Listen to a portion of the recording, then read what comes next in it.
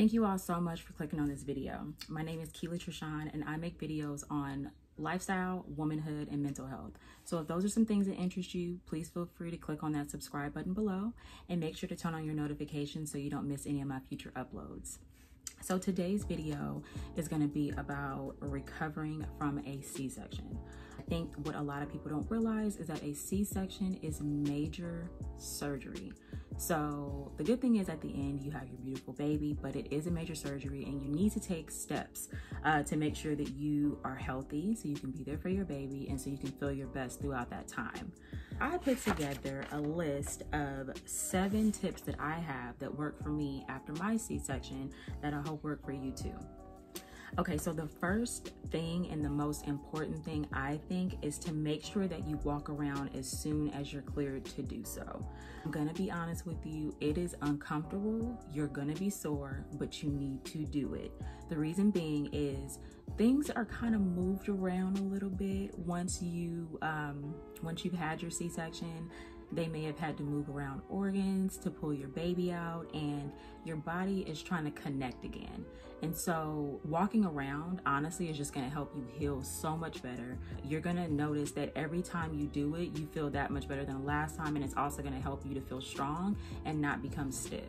So just make sure as much as possible, you're getting up and just walking around and trying to get back into the groove of things. You will thank yourself later.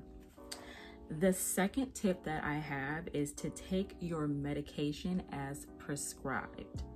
Okay, so I'm the type of person that I don't like to take medication. Even if I have a headache, if I can, thug it out, then I will. But after having a C-section, understand that you're still responsible for your baby, but you also need to heal. And it's much easier to stay on top of the pain than it is to try to alleviate it once you've already kind of missed your meds. So for example, I was prescribed ibuprofen and I was prescribed Tylenol. I was kind of taking them on top of each other. They told me to take the ibuprofen, I believe it was like every 6 hours, and then every 4 hours take the Tylenol. The reason why you do this is because the ibuprofen is usually a little bit stronger, but the Tylenol will help just in case it's starting to wear off and you can't take that ibuprofen again. The Tylenol will come in and save you until you can take the ibuprofen again. I made the mistake of thinking that I was good to go. I think I got so comfortable because they make you feel comfortable in the hospital, so you're gonna be good for the time that you're there. You'll be a little sore, but it's not gonna be that bad because they have the good stuff. But you can't stay on that stuff forever. So when you get home, you have your prescription meds. That's besides the point. I made the mistake one day of not taking my meds as prescribed because I thought that I was okay and I wasn't. I found myself in excruciating pain. And, by the time I took the medicine again, it took me a good, maybe hour or so to feel normal again. You don't want to do that, especially if you don't have anyone helping you with your baby. You just want to stay on top of that pain so you can be your best self. Definitely, as time goes on, you'll start to see that you feel better, but at least that first week, take your medication. Trust me. Okay, so the third tip I have for you for recovering from a C-section is to eat plenty of fiber. I know for me, when I was pregnant, I didn't really eat the way I normally do. I just didn't, my appetite was just not the same. It's different for everybody, but once I had an opportunity to eat after I had the baby, I was just eating whatever. You want to eat plenty of fiber because everybody says that the first number 2 after having a baby is difficult. And honestly, it just kind of depends on you, and it depends on your pain threshold. But if you eat fiber and if you're making sure that you're keeping that in your diet, things will be a lot easier for you and you'll get back to normal as soon as possible. You want to eat fiber anyway, even if you're not recovering from a C-section, but especially then, you just want to make things as easy as possible so you're not straining. That's the last thing you want to do with an open wound that close to that area. All right, so the fourth tip I have is to make sure that you get as much rest as possible. So I know I said that you need to be walking around often, which is true, but understand that you just had surgery. And so the best way to recover from something like that is to get rest. And it's gonna be a lot, obviously, because you have a new baby, you have to take care of your baby, but understand that your baby needs you too, and it's important to take care of yourself as much as it's important to take care of the baby. So my suggestion is, it sounds cliche, but sleep when they sleep. They sleep a lot, so don't like worry about other things that you need to do right now. Your priority needs to be getting better and taking care of the baby. So make sure that you rest as much as possible. Walk, rest, repeat. The fifth tip that I have, and they're going to tell you this too, whatever hospital you go to, but don't lift anything heavier than your baby.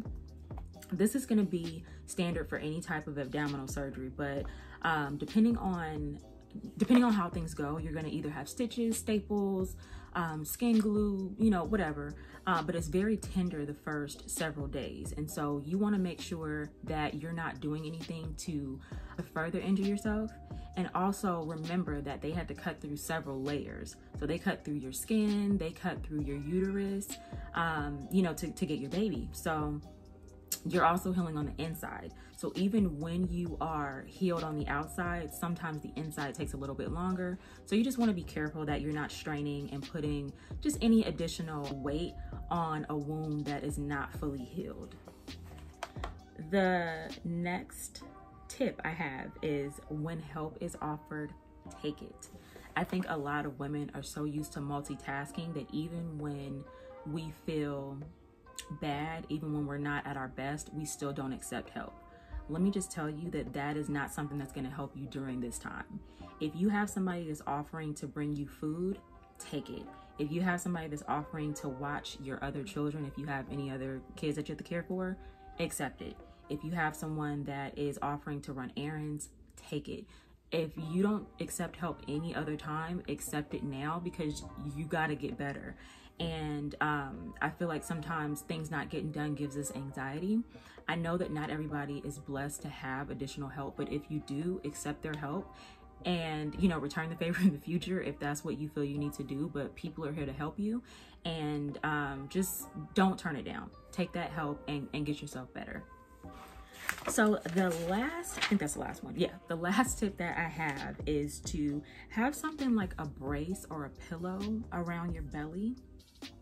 The reason why I say that is because, like, you're a human being, you're gonna cough, you're gonna sneeze, and God forbid you sneeze or cough without something to brace your belly. Oh my God, it's the most excruciating pain.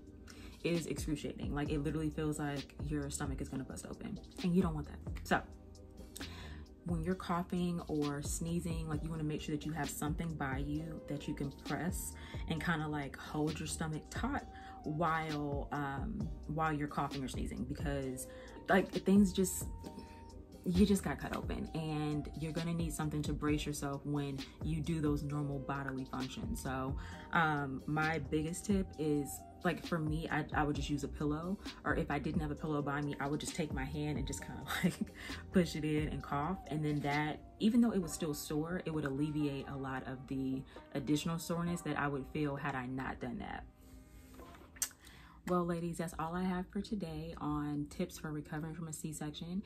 If you have any tips or tricks that you use when you're recovering from a C-section, please feel free to leave those in the comments below.